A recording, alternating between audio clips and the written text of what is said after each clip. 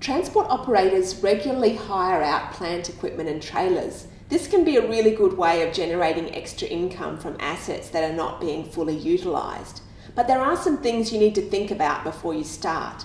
The first is that if the vehicle's financed, you need to check the financing documents to make sure that you are actually allowed to dry hire that vehicle to a third party. It's also really important that you make sure that your insurance policy will cover you in the event that your vehicle or your plant and equipment's dry hired.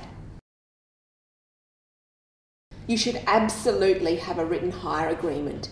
It's very important to document the terms on which you're parting with possession of your valuable plant and equipment.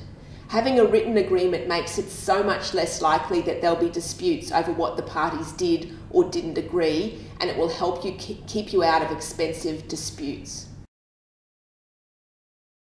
There are a lot of issues that you should cover off in any hire agreement.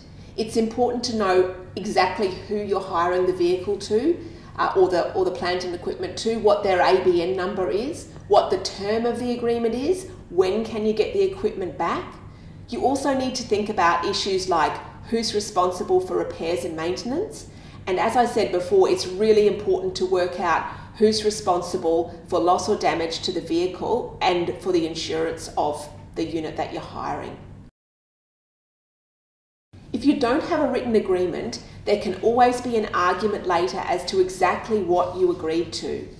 Arguments are expensive and they often end up in court proceedings, so you may end up having difficulty getting your equipment back, and as well you may end up in court with a dispute over who owes what to whom.